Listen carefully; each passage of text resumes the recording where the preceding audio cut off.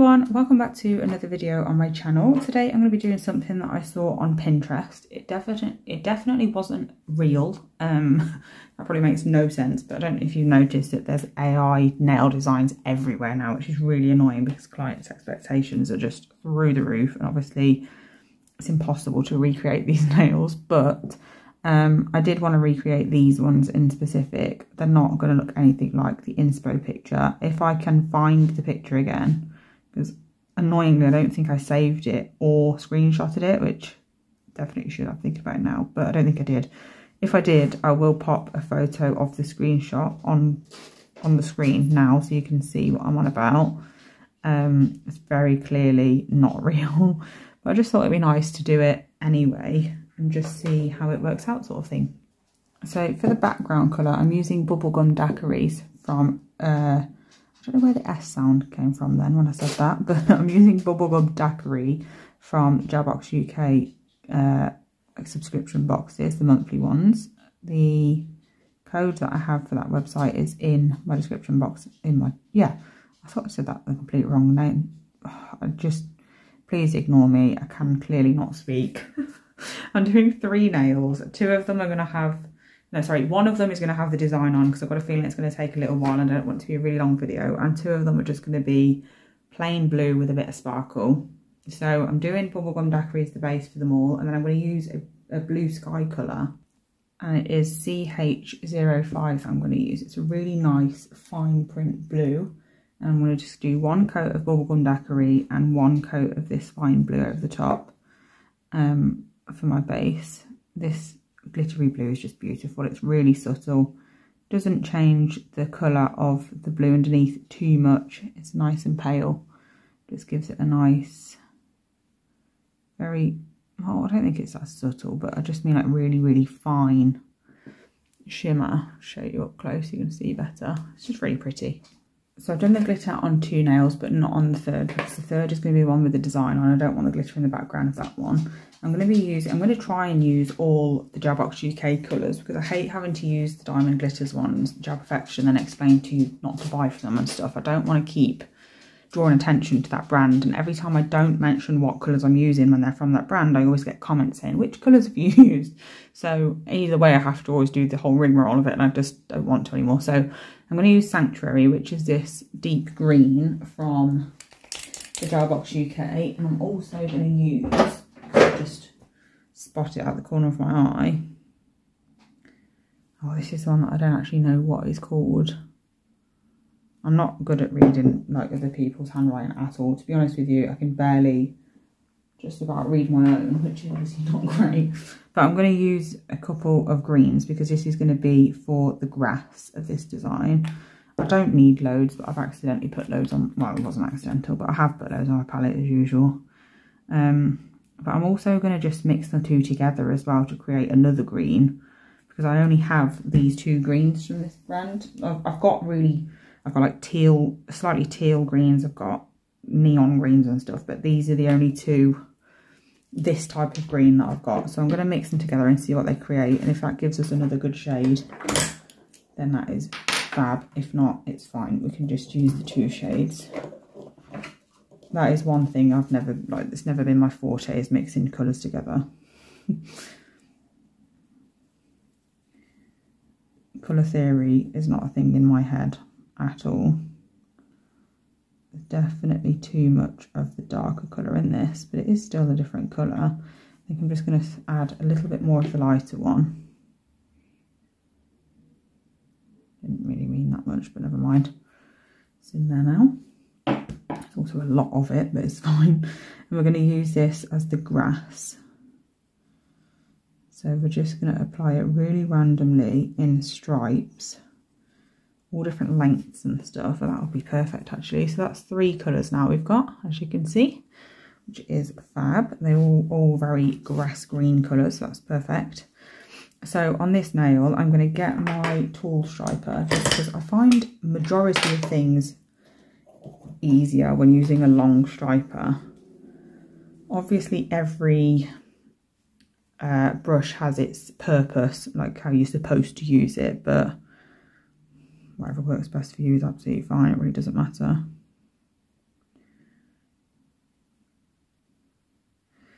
So I'm just going to go ahead. I'm going in with the lighter one first. I'm just going to put loads of lines on here, very random and sporadic.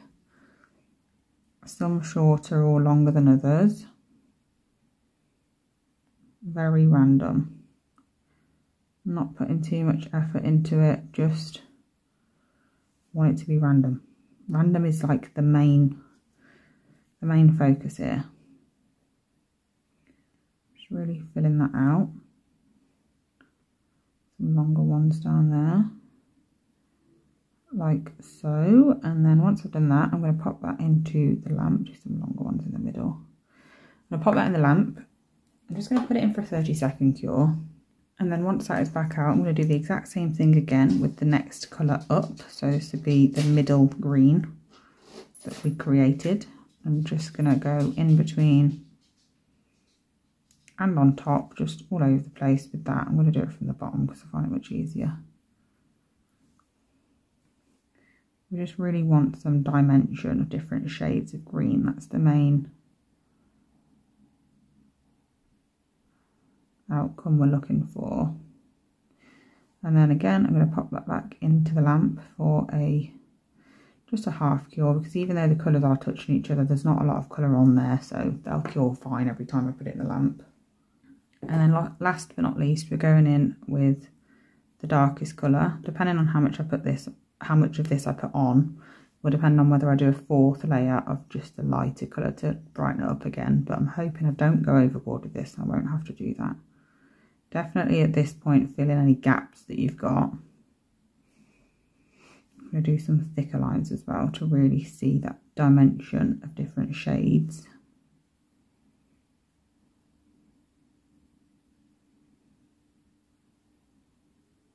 I'm just going to fill in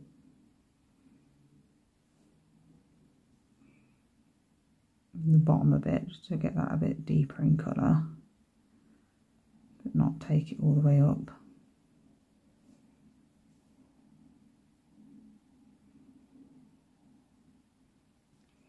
Just for a bit of dimension.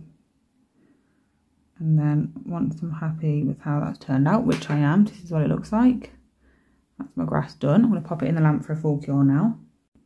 Whilst that was in the lamp just finished off curing, I've just popped all the colours that I'm going to need on my palette. So we've got white. I'm using pure white from the Jabbox UK.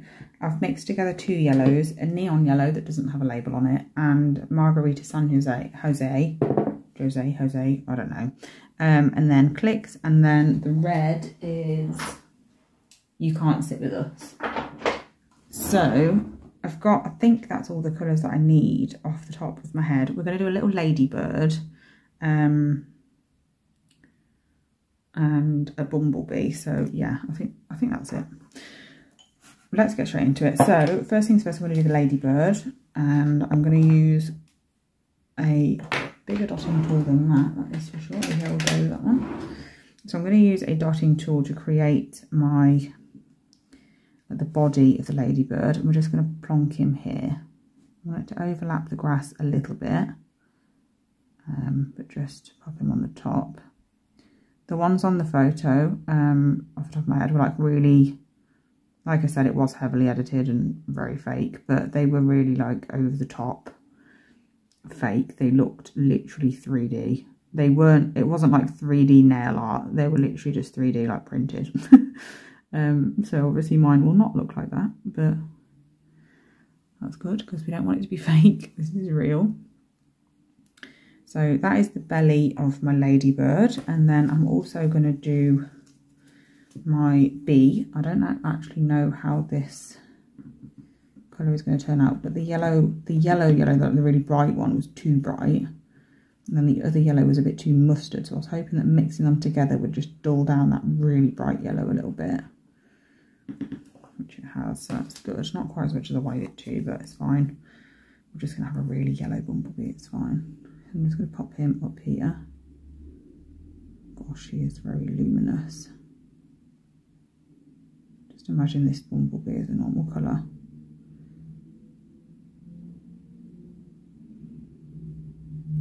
Maybe a bit of a longer body. A bit longer.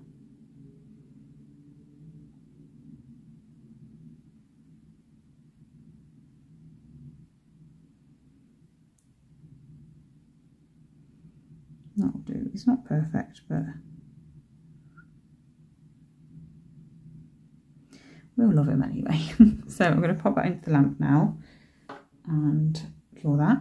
So now that it's out of the lamp, I'm going to do the next step. So I'm going to do the black on both of them now. So the black on the Ladybird, I'm going to do the front here.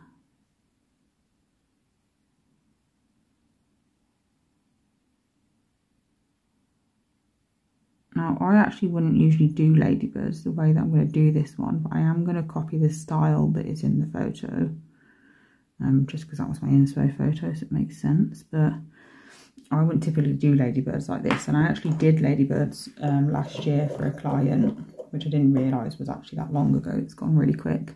I think it was like last spring, and they were really cute actually.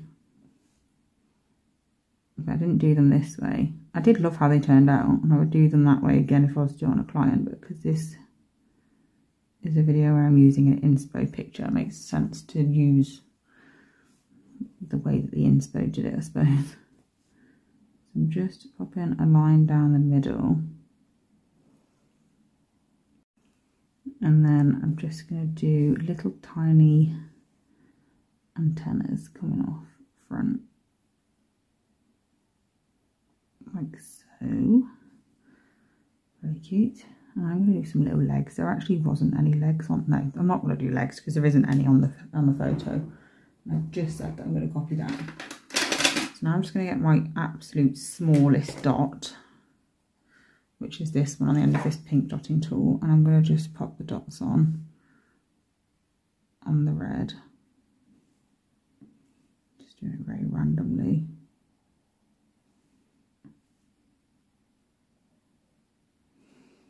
Like so. And then I will cure that and do some white eyes on the black. But for the bee, I'm going to use this brush again. Well, first of all, I'm going to pop a dot actually at the front, because last time I did bees, I forgot to put the eye on till last, and it made it really difficult to fit it on.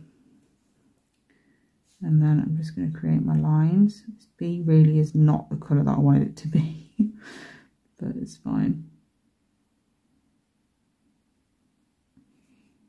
Looks like a fish somehow at the moment.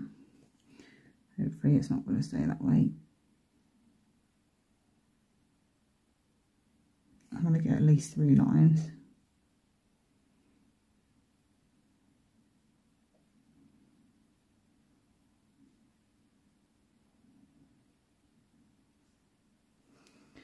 So that's the bee. And then after that, I'm going to do some wings on him as well, but just we'll have to wait for those. So I'm now going to do some tiny with that. The other side of this, I'm going to use that dotting tool. I'm going to do some tiny little, what are they called? Actually, I'm going to use the tiny side, I think. I'm going to do some little flowers in the grass. Really small ones. The dog is back, if you're wondering what the background noise is. Pottering about as usual. We're just going to do 3, one there, one up here, and one down here.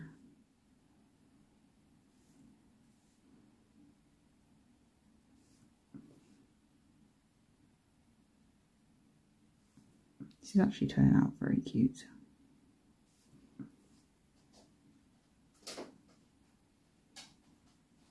I'm hoping I can find that photo again so you can see the inspo. That's that anyway. So once that comes out, we'll pop the inner parts of the flower as well. Okay, we're back out the lamp again. I'm going to do the inner dots of the flowers in the yellow. I'm just going to use that same one that I mixed up for the bee, because I mixed up way too much of it as usual. I'm just popping them in the centre of the flowers, like so. And then for the other things, we need some eyes on the ladybird, so tiny bit of white on my small dotter. Popping those there. And then for the wings of the bee, I'm going to do basically a love heart, because I did these the other day for a client. and it looked really cute, so I'm going to copy that. There wasn't actually a bee on my inspiration picture. I've just added the bee because I thought it'd be a nice addition to the design that we're doing. So I'm just getting off all the excess of my brush, but making sure it's got some white in it. And then we're just going to join these dots up in a heart shape. Make sure they're touching the top of the bee.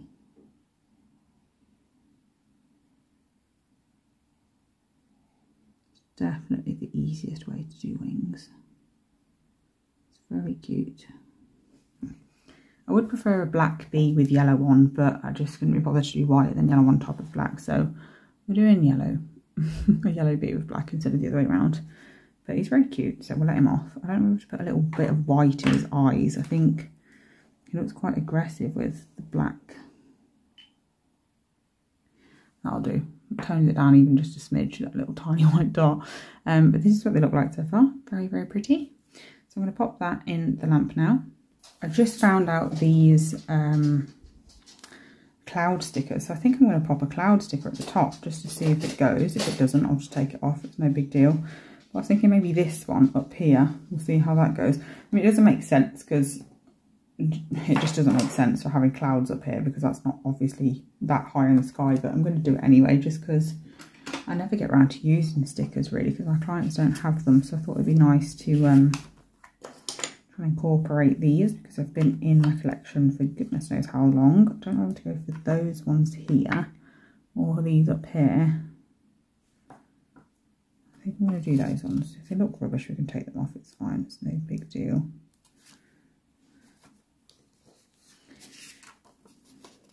I'm not really a huge fan of stickers. They have to be really thin for me to like them. And a lot of the times they're not. But we'll see how we get on with this. Oh, I had some black on my my tweezers. So what I'm going to do is I'm going to pick it up. Oh, I broke it. I'm just going to pull it off. I'm going to cheat and just pull it off. There we go. Definitely should have checked on that first. But anyway, sticking this on, see how we get on. I'll clean it up in a second. That would have looked really good if I'd have made sure that my tweezers hadn't got any polish on. Just ruined it. Very annoyed at myself. Yeah, I'm going to take this off and put the other one on just because I've ruined this now because I didn't clean my tweezers. And I've broken it. So I can't just move it. So I'm going to get rid of that one. I'm going to clean the nail now because I've just messed that up as well. Clean my tweezers. We'll get there. And then go in with the next sticker. Just cleaning my clean-up brush as well because having a clean-up brush with black polish in it is really not very helpful. So luckily we've got some backup stickers. It's fine. There's quite a few on here. It'll probably be better with the small one anyway, to be fair. That one might have been a little bit overkill.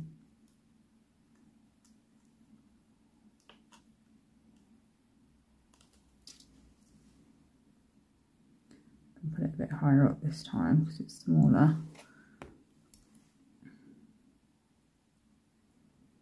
Please don't ask me where these stickers are from, by the way. Like, I have literally no idea. They've probably been in my collection for about 4 years. I really don't use stickers and stuff.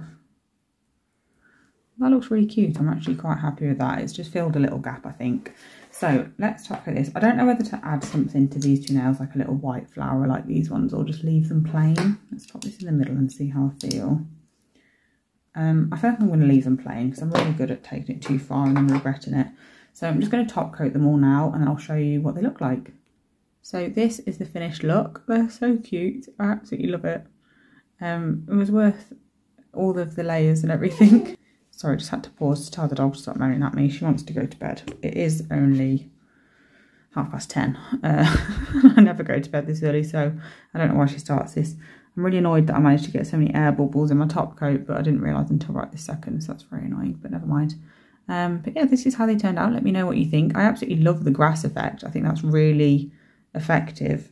And you could do that for so many different backgrounds. That doesn't have to be flowers, ladybirds or bumblebees, but that bumblebee's cute as well.